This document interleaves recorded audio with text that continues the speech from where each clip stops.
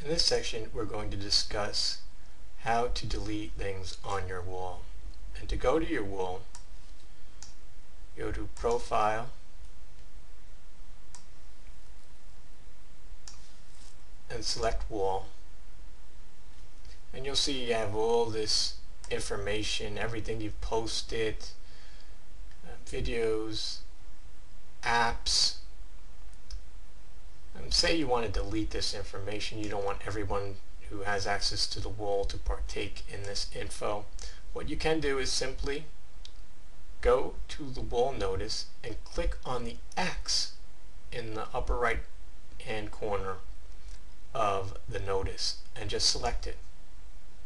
And you'll have the option to remove post, remove marketplace, revoke publishing rights of marketplace, mark as spam, or report as an abuse. So let's just say we want to remove the post. All we would do is select remove post. And then we'd receive a message, are you sure you want to delete this post? And we would select remove post. Now the post has been deleted. And that's how easy it is to delete wall content in Facebook.